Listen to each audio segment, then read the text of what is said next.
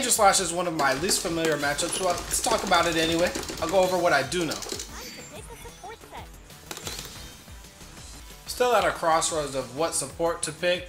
I've been told that Moga is pretty good for getting Aegislash out of shield form, but I'm not too experienced with that, so I just stick with Eevee because since Aegislash only has 510 HP, you can kill it pretty quickly.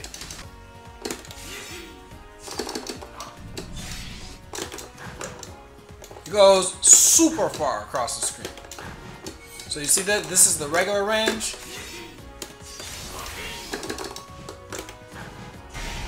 And that's when you are enhanced, or some people call it sharp. This is minus 24 on block if they don't have the enhanced, but you can always tell that they're enhanced because they're gonna have that little thing on top of them that shows that they have the stat up.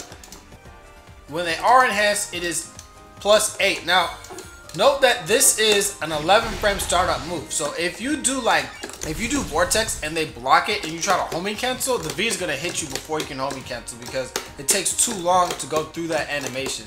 So you've only got 3 frames, you're gonna get hit. Side Y is pretty annoying to get hit by because it goes pretty far. Just try to stay out of that range. Now, speaking of obnoxious moves, one of the things a lot of Aegislash do that's incredibly annoying is they will just not care and just start homing from like halfway across the screen. And this homing is pretty fast. So if you can react to it, if you're paying attention, then you can counter.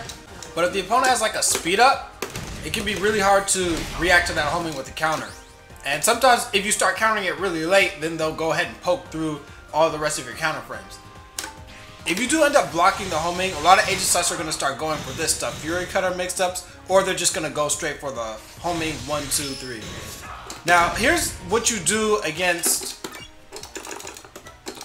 the Fury Cutter stuff. Okay, so you see this? When you're first playing, when you first start playing against Aegislash, all this stuff like looks the same, right?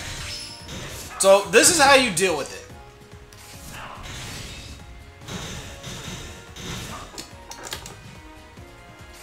When you start blocking Fury Cutter, when it pauses like that, that is 5AAX.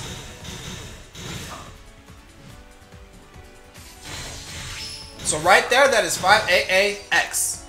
And that move is -8 on block. Now, that, when they have all that purple stuff and they do it really quickly, that is 5AAA. That is -12. So let me show. You can't grab this. They can go for a homing cancel and then you're going to get hit. But that, you can grab. Now, the problem is,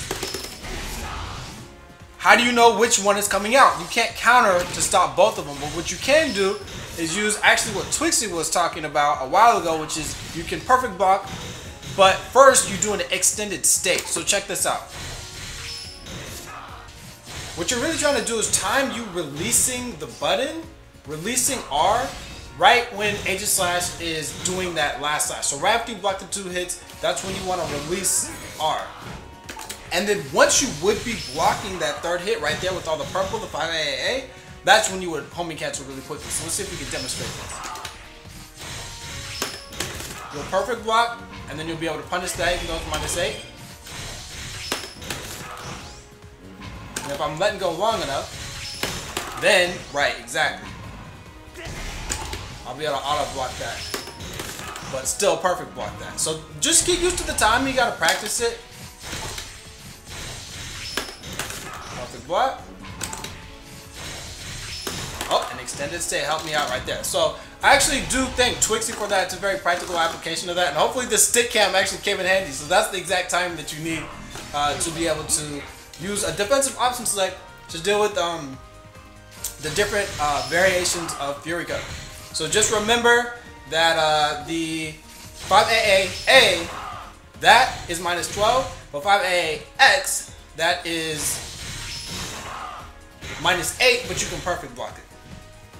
Now for regular homing, you just want to treat this like any other homing. Usually the best thing to do is like let go of the stick after you start blocking it, so that you'll auto block the last hit, and then if they start charging the last hit, then you'll be able to interrupt. So let's say that I have them go for a fully charged.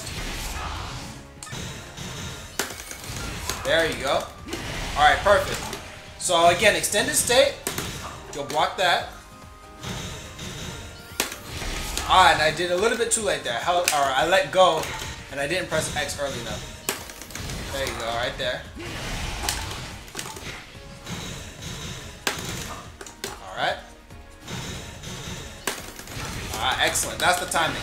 So practice the extended state into perfect blocking against Fury Cutter, but also practice extended state into homing to deal with fully charged counterattack. So it's going to take a lot of training mode to really get used to it, but it's really worth it, I feel like. And even I need to work on it a lot because I don't get to play Aegislash very much, so I haven't been labbing as much as I should be. Another annoying thing that Aegislash like to do a lot is they like to go into the shield form, which will absorb your projectiles. The thing with this is, so for example, let's say you did a side Y, then you miracle eye it, and then you see them do this. It takes a while for them to go into that animation now, so you can whip punish it. But if they actually are absorbing a projectile, then they make this big old shield come out. Let me see if I can demonstrate that.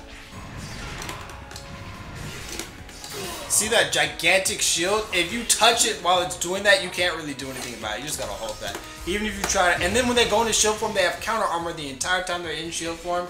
I can talk a little bit about that also. They have access to some different moves.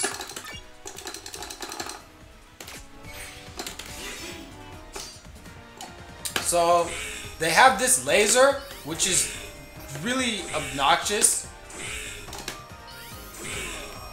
And yeah, it's pretty good. Now you can grab Aegislash out of shield form, but a lot of times people don't want to get grabbed, so they'll just start pressing stuff to avoid getting grabbed out of shield form, because they can attack in it. And they can aim this beam upwards also, so if you try to jump over. Usually you just want to wait for them to commit to something though. If they go for A, that's the little shadow sneak, that will take them out of the shield form. And they can still homing while they're in shield form. It's just a different like animation.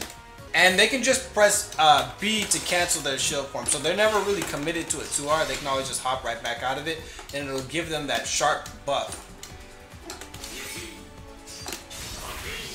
And they can do back A, which will give them the mist. And the mist is particularly dangerous in dual phase, but what this does is when they go back into shield form, it explodes it.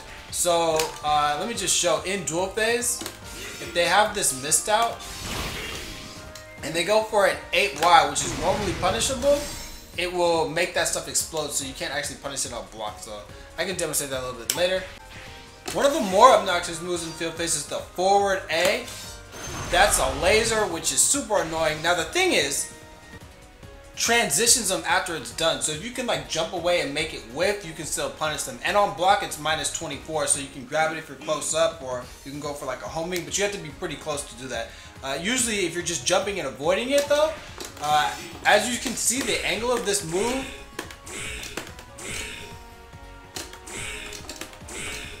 you can often jump to the side and you can avoid it.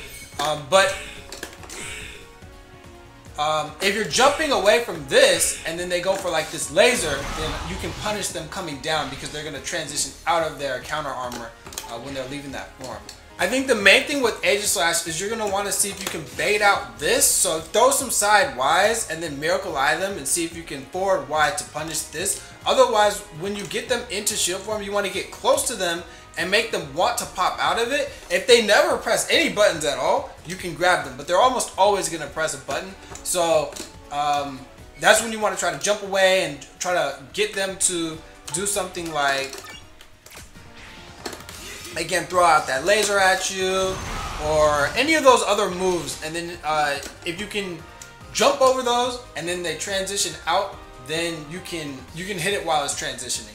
But honestly, even myself, I have a lot of work to do as far as dealing with Aegislash and field phase. So I'm going to be getting in a lot of matches, and I'll update this guide in text as I learn new things.